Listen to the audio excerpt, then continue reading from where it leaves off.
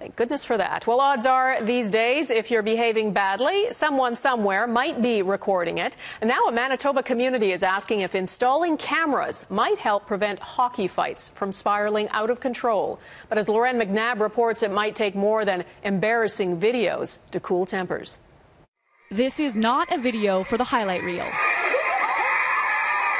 Going back to the old days, people had a camera to capture their son's first goal. Now you're looking for controversy.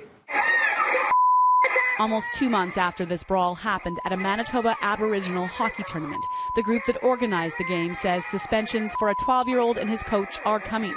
But what it really wants to put on record is leaders everywhere need to think outside the penalty box when it comes to putting bad behavior on ice.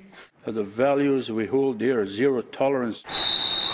Permanent cameras aimed at the game and those in the stands, just one suggestion to deterring violence.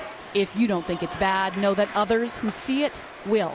Those caught on camera may see their face on the evening news. Look at this! It was just last week another Manitoba team was captured firing a puck at a referee who later ended up at the bottom of this pile. Things happen, right?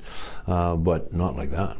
You've never heard of anything like this before? Not like that, no. And in a completely separate incident, a Winnipeg mom and dad were banned from watching their son play hockey for 3 years after they barged into a locker room and a fight broke out in front of 8-year-olds. We forgot the simple days of playing in the creeks and the ponds, the frozen ponds and the creeks when nobody kept score. But they are now, and the overwhelming consensus to almost any story of a hockey brawl is those in it are the real losers, described on Facebook as disgusting, disgraceful, as idiots.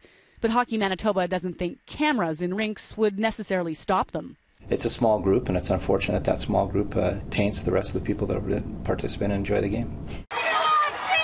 In some cases, still cheer at that part of the game.